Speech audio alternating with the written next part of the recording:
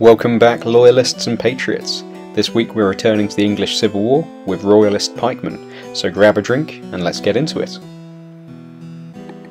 So we're going to start off by undercoating with grey. You could do that with spray can or airbrush or just with your brush itself, whatever you find most useful. Then we're going to use crimson red from System 3, or at least this is what I use.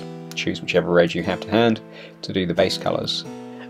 With this project I'm going more for a regiment of Lifeguard, which had red uniforms, although within the Civil War there were many different colours used by both sides, whites, reds, blues, I think there were some yellows, greens, probably most colours you can think of were used to some extent, so either choose a specific regiment or make it up, and even then you're still probably not going to be particularly out of line. So yeah, whatever works for you. I find I just water them down slightly with a bit of matte medium and a little bit of flow improver, and then it kind of goes on like a wash. I find just works quite quickly and quite easily.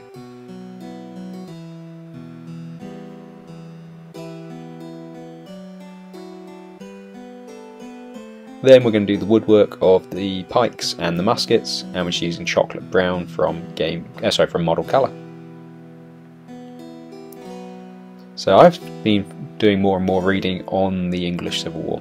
It's a period obviously of my history, but you don't really get taught it at school, which personally I think is actually a bit of a disgrace, if I'm going to use those sort of words.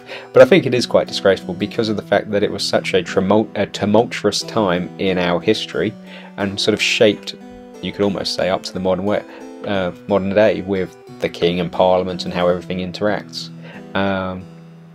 And how bloody it was. I mean, the casualties, when you actually break it down, were pretty horrific over the course of the period.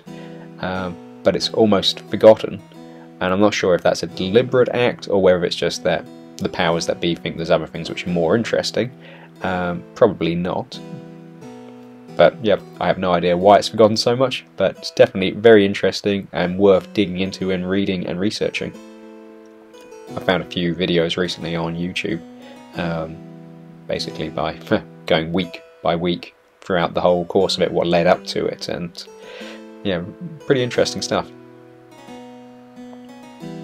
And even the battle tactics, I mean, here we're dealing with the pikemen, and later we'll have the muskets, but just the formations and the tactics that were being used, yeah, pretty cutting edge at their time.